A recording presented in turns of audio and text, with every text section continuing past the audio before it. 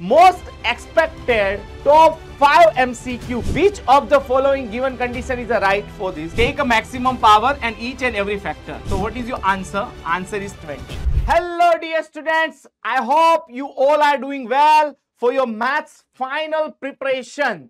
So now today we are discuss about most expected top 5 MCQ repeatedly asked in your previous CBSE board examination for basic and standard maths too. So now we will discuss about first MCQ. See, the line representing the given pair of linear equation are non-intersecting. Which of the following statement is true? It means two line is parallel. This two line is parallel. Which of the following given condition is the right for this? A1 by A2 is equals to B1 by B2 but not equals to C1 by C2. It means your constant terms are different, remaining two coefficient A1, B1 for the first linear pair of lines and another A2 and B2 are also same. So this is condition for infinite many solutions. Remember, this is for parallel line or also you can say non-intersecting line. This is for unique solution. Okay, this is not for unique solution. This last one is for unique solution. We cannot say this is for unique solution. Am I right? Getting or not? Okay, now when you getting unique and infinite many solution, now you have to comment it is a which type system. I given one clue for if two lines are parallel, so that is an inconsistent system. Okay, and when you get this two lines are coincide to each other, these two equations dependent to each other, so it is also dependent system. Okay, so now second MCQ. A point xy is a distance 5 units from the origin. How many such points lie on the third quadrant? Okay, it's a very important MCQ. Many students getting confused. Okay, see, this is your origin O, and suppose in third quadrant this is your y, x dash, and this one is a y dash. Okay, now this is your first quadrant. Both coordinates are positive. X coordinate is known as your abscissa and also your y coordinate known as a ordinate. Remember this one.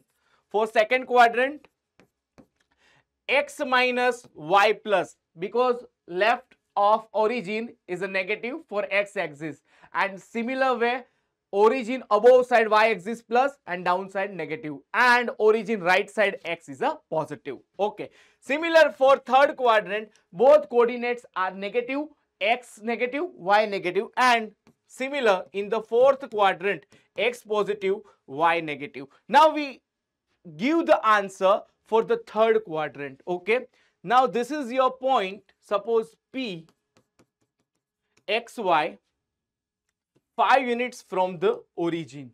Okay, so first possibility -3, -4, Pythagoras triplets we already know. Other possibility -√21, -2, -2, -√21.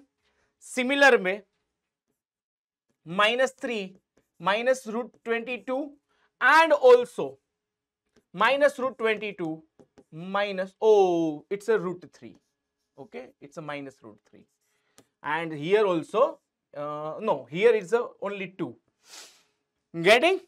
So now 0 is the wrong option, 1 no, more than 1, 2 no, more than 2. So your final answer is infinite many points you can find in each and every quadrant. Getting? Yes or no? If you are finding out the distance between this point 0, 0 and this root 22 and minus root 3. So using the distance formula, any point you can take and verify from the origin 0, 0. Apply this, show as a point A, and this one is the point B. Now apply your distance formula. AB is equals to under root minus root 3 minus 0 square minus root 22 minus 0 square. So final answer, minus root 3 is a 3, minus root 22 square is only 22. So you will get your answer root 25. And similar way, we can also verify for this and remaining points too. So this is your second MCQ. Now for the third MCQ. If a pole 6 meter high, suppose this is your pole, give this pole name as a AB. Its height is 6 meter already given. Cast a shadow 2 root 3 meter long on the ground. Okay, so now it cast the shadow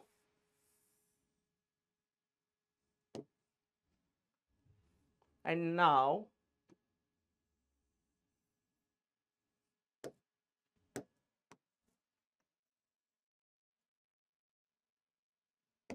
so this is a shadow and we have to find the angle of elevations. This is your angle of elevations and this take as a point C and this is shadow length 2 root 3. Now this is your reference angle. This one is a right angle. For reference angle, this side is your opposite side and this one is your adjacent. Also you can say perpendicular and base. So now which trigonometry ratio you can utilize? Either tan or cot, but we like tan. So tan theta is equals to opposite upon adjacent, or similar you can say perpendicular upon base. So finally you will get AB by BC. AB is equals to 6 meter and your BC is equals to 2 root 3. Now you just simplify 2 3s are. So finally you get root 3. So tan theta is equals to root 3. From the trigonometry table, what is the answer for your theta angle of the elevations? Answer is 60 degree. So now your answer should be option A. Getting or not? Okay, now next. If the perimeter and area of the circle are numerically equal, okay, what is the perimeter of the circle? It's a simply 2 pi r. And what is your area of the circle? It's a pi r square. If these both are numerically equal, so r, pi cancel. You will get your radius r equals to 2. Radius of the circle 2 units, directly you will get the answer. But now twist is here. In exam, they also ask instead of radius, find out the diameter.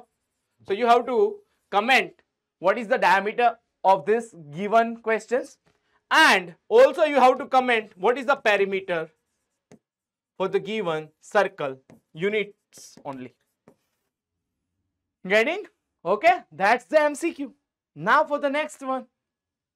LCM of smallest two digit.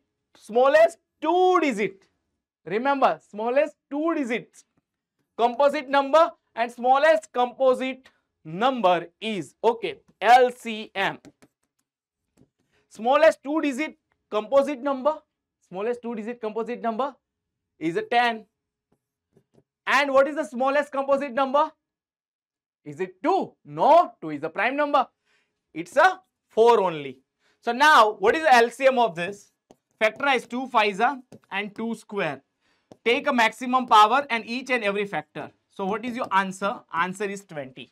So option C. Now you have to comment about what is the HCF of given same question. Write down in the comment section. Okay. So now I hope you will getting idea about this top 5 MCQ most expected for CBSE examination maths 2025. Thank you.